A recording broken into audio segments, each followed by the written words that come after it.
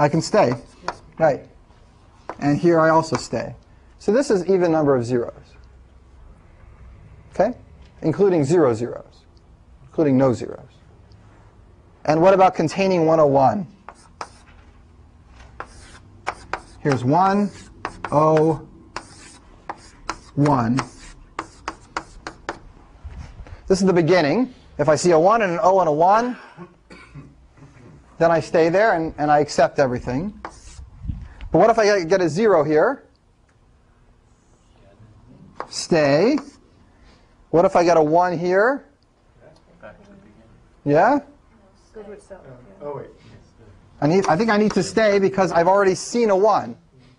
Right? We did one of these last time, I think. Right, yeah. And then here, 1, 0. If I get a 0, that's back to the beginning. So here's 1, 0, 1. Here's even. Now let's say I want to accept all strings whose first parts are made up of things that have even number of zeros, and second part is made up of things that contain 1, 0, 1. So I'm going to have the initial state start here, and I'm going to take an E move from the final state of this machine to the initial state of this machine. And now, this machine can churn through looking for an even number of zeros, and whenever it feels like, it can either keep looking and continue, or switch over and start looking for the second half of the string that contains a 1, 0, 1. This is a powerful choice, because it isn't obvious when to make this choice, but as long as it has the ability to make it anywhere it wants, it can always find the right place to do it. And there's never any way it's going to end up in this final state unless the first half that it made its point to make the decision to move, unless the first half had even number of zeros and the second half had a 1, 0, 1 in it. So it will accept just the ones we want. There's always a way to accept the ones we want, and this E move tells us when to do it. If we went ahead and converted this all to a deterministic machine, it would be deterministic and less obviously magical. All right, does that make sense? A little more? Seth, you thinking about something? Or you? No? All right. Just looking thoughtful. It's just like a real simple notation for doing a million different things. Yeah, it's really cool, yeah. Here. You guys know how to do intersection, and you know how to do union and complement, right? So remember this rule?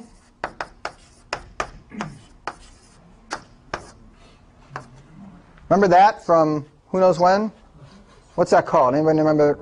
De Morgan, good. He's rolling in his grave with happiness. Yes, Doug remembers me. Right, that's De Morgan's law. And it's a law about sets. You can make a picture of this and convince yourself. It's also a law about Boolean algebra. It works with ands and ors and nots. The key thing is, if you've got two machines, one for A and one for B, you can get a machine that does their intersection by doing this stuff. You can complement A and complement B. You guys know how to do that, right? Toggle the states. Then union them. You know how to do that? Do your two E transitions. Then complement the result again. You have to take your two E transitions, convert it to a deterministic machine before you complement it, because we only know how to complement deterministic machines. So there's a lot of work here, but at least in principle it can be done. So now it's closed under intersection. And you should always know that union, intersection, and complement, you can't have just 2 out of the 3. If you have 2 out of the 3, then the third one's also closed.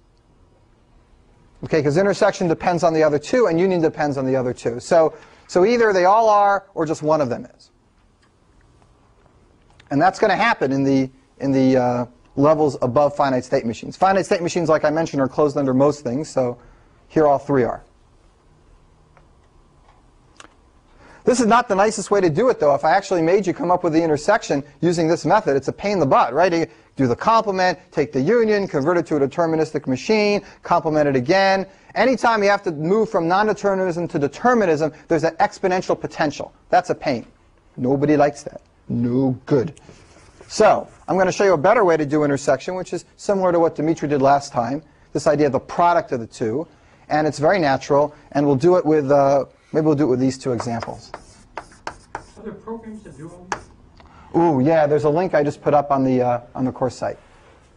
There's a woman named Susan Roger who works at Duke, who specializes in pedagogical tools for theoretical computer science. And she has a lot of good work that she's done with her National Science Foundation projects. And you can download it and use the tools and play with the stuff instead of with your pen and pencil with a machine. Yeah, lots of different things.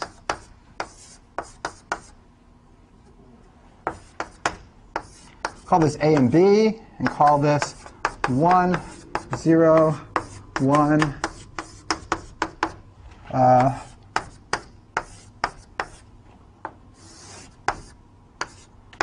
Well, let's call this, I need another alphabet. Why not E and O? I'll do Hebrew, but nobody knows Hebrew letters. Do like later in the alphabet, like X, Y, Z. Oh, you're good one. Okay, there we go. Here's the even number of zeros. Here's containing 1, 0, 1. Here's a final state. Here's a final state.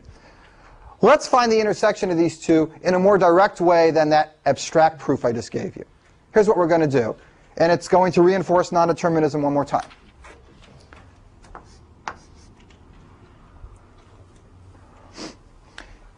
Let's keep track of what both these machines are doing as you read symbols.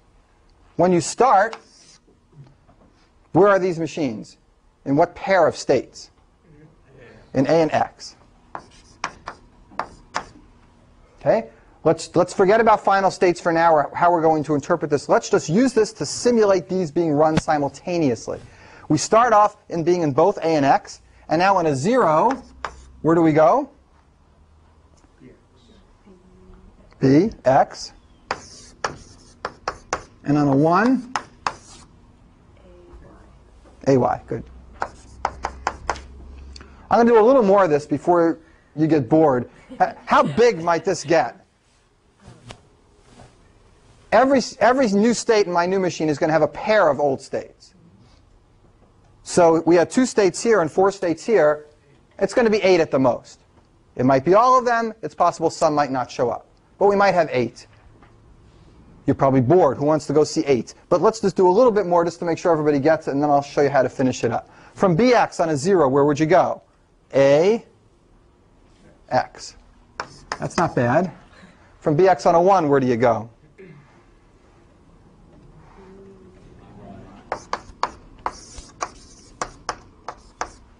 From AY on a 0.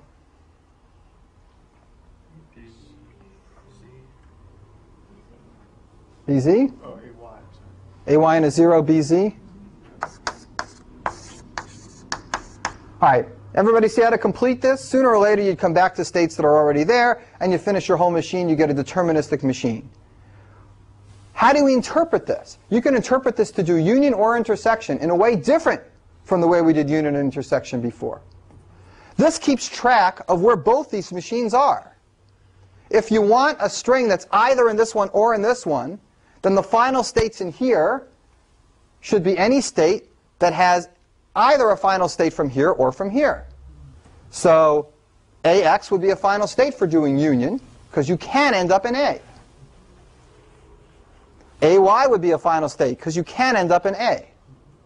Anything with a W in it would be a final state. But if you wanted the intersection of the two, you have to look through these states and find, in this case, only a single state, the state labeled AW. So if we continued this, sooner or later AW would show up. And that would be the only final state in the machine for the intersection. So this product, this is called the product of these two machines. It's done in a very similar way to non-deterministic calculation of turning it into a deterministic machine. But in this case, you're only keeping track of simultaneous machines, 2 states, not a subset. So it doesn't grow quite as large. It's only the product of these two instead of exponential. And what's more, you can do either union or intersection depending on how you interpret the final states. So that's another way to do intersection. So the second option of doing it, the reason that we would do that is just to have another way to go at it, or is there... The reason you would do this, because let's say you were writing a program to do it.